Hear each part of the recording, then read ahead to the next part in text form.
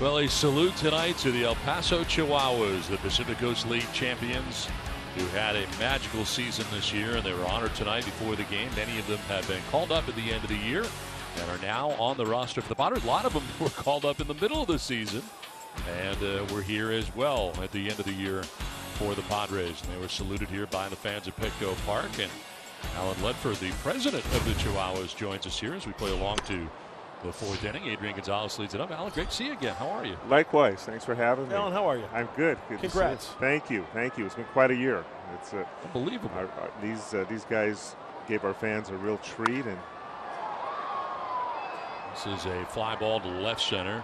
Jay and Jankowski, and it'll be Jankowski. Now, we did the last game of spring training for the Padres in El Paso. I had a chance to see your beautiful ballpark, and I remember talking to you at the time about you thought you had a real good team there. Did you know it was going to be this good this year? I don't think there was any way to predict that. We got off to kind of a slow start, and these guys gelled. And the cool thing was seeing them all come together for the championship run. Of course, at the end of the day, they all want to be here, right? At the big league level. But one of the things that certainly happened was they won together. And my understanding is just talking to them without exception, that's a memory that they'll always have. And hopefully that helps down the road when they're Padres. AAA is tough to win at because you've got you've got the youngsters coming up, you've got the older guys coming back down who are bitter. Right. I think they're getting the short end of the stick. You know what it's like. So to have that continuity and that chemistry that Rod Barajas and his staff put together, I think it really tells you something about the future of the Padres. Yeah, absolutely. And you mentioned Rod Barajas and his staff. They did an incredible job, the day-to-day tone. And the AAA baseball and the PCL in particular are tough for all the reasons that you mentioned, Mark, which you can speak more intelligently about than I can. But certainly on the other side of it, we know that the travel makes it really tough. I mean, these guys travel commercially, and it's a difficult day in, day out grind that they endure.